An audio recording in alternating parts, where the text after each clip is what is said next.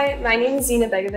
And my name is Andres Nedelcu, and we both graduated from Biomedical Engineering. And for our capstone project, we created a robotic porter for hospitals using 3D mobile imaging. So just to leave in the most simple form, our project follows a robot that is able to travel from point A to point B without human assistance or without being controlled by anyone using 3D imaging. And in our project, we ended up going with a LiDAR in order to give the robot its own eyes that would allow it to navigate through its own environment. So the way that it works is that we have kind of two main systems, one of which is run on a desktop PC using a virtual machine, and then the other system being the robot. And the way that it works is that the PC and the Raspberry Pi on board the robot communicate via Wi-Fi and SSH, and from there we're able to control the robot on the PC in the virtual environment and run commands and give the robot instructions for it to navigate from the PC, and then over the Wi-Fi the robot will get these commands and enact them in real time. And the reason why we went through this setup is because a Raspberry Pi or an Arduino, which we also use to help control the motors, they don't have enough computing power to calculate the cost map and understand exactly how to navigate the environment and then get all the sensor data and process it properly. So we ended up going with this kind of two-brain setup so that we can leave the more complicated calculations for the PC while having a small brain on the actual robot to help with the actual navigation and with controlling the motors and with controlling the LiDAR itself. Put it in almost simpler terms, like from start to finish end product more. After the robot is moved around an environment, that's how it creates a map that would show up on the PC for the user. And so that map is created with the sensors by being able to sense the obstacles in the room. And so you can physically see that like map of hallways or corners and things like that. And then the user is able to click on a location on the desktop for that map, and then the robot will make its way there. The main key features in terms of the mechanical design was that we had a closing door, which is important in a hospital environment to keep any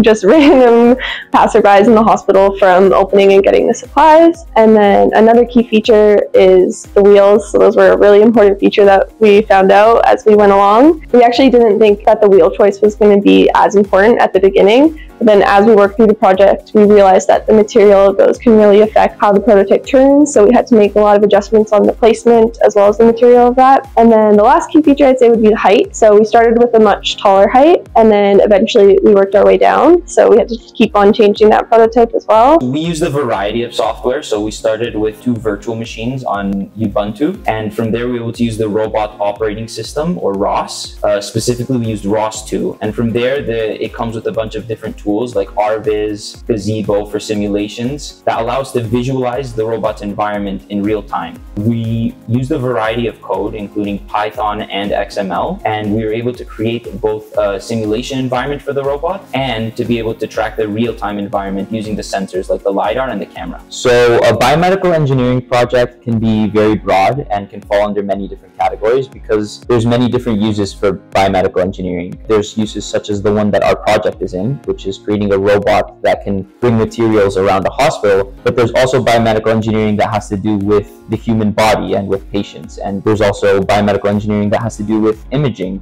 such as X-ray and the MRI. Creating a biomedical engineering project can be under a huge umbrella of different categories. Ours ended up being under robotics, but it's such a big discipline that you can go under any pathway. A robotic porter is just a robot that's able to bring things from one spot to another. For example, there's hotel porters, but our porter is special because it's supposed to bring medicine or food or linens or whatever in a hospital environment. And it's supposed to be able to navigate a hectic environment such as a hospital where there's always people going down the halls or you've got patients everywhere or doctors. And it's supposed to be able to alleviate the load from nurses or from doctors or from whoever by being able to bring materials on its own without help from anyone else. And another component that kind of made that different than like other porters in different scenarios was that we had to comply to like as many ISO standards as we could, as it's in a hospital setting. The way that we had to get our project titles was everyone had to put in options from a topic list, and we ranked them from 1st through 5th, and then whoever basically got drawn first would get their first option. And if your options were already chosen by the time that they got around to you, then you would rewrite out of the topics that were left. Once you're given your group, you're also assigned a professor. A lot of professors also have multiple different students and projects, and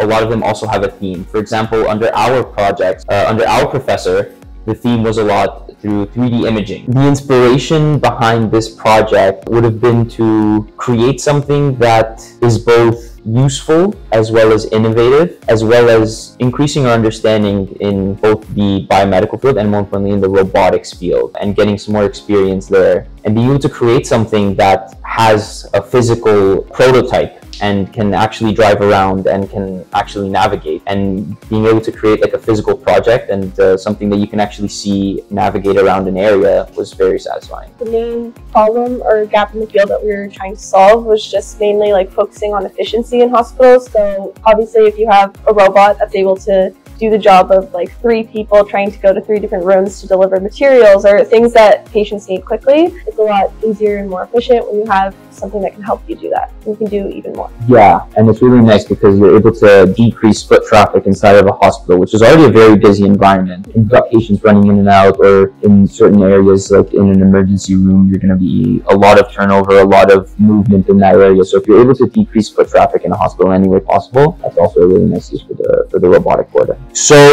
at the start, we had to kind of brainstorm which type of systems we were going to be using, what type of sensors we were going to be using, and we went through a variety of different ideas during our initial planning phase. So at first, we wanted to use a 3D time-of-flight camera as our main sensor, but we also really wanted to use the ROS, which was the robot operating system, and the camera of our choice and the operating system actually weren't very compatible. So we had to pivot towards a LiDAR sensor design, which then uses a LiDAR and uses, which essentially spins very fast and sends out the laser scans out into the environment. And based on the amount of time that it takes for those laser scans to return, it is able to kind of plot points on a map and see the distances between different objects and the sensor. And using that, we were able to give the robot its eyes. But we also had to choose the right computers to use on board. So we used an Arduino in order to control the motors. We had to get the motor driver boards. We had to get a Raspberry Pi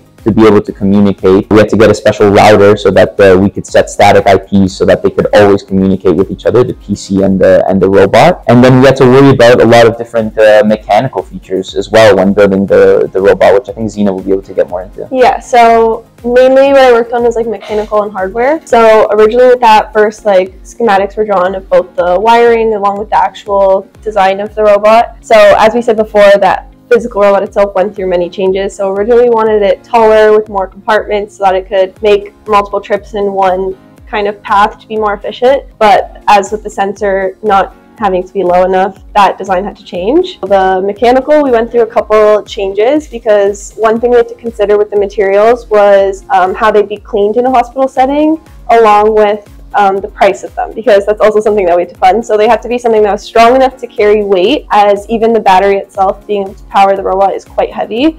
And with any additional load, our robot also had a weight requirement included in the project. So that was a challenge originally. And then we also had to make sure that any wheels we used, wheel setup, shafts of the wheels aligned with the motors so that that would be able to run properly and it could make turns without falling over and things like that.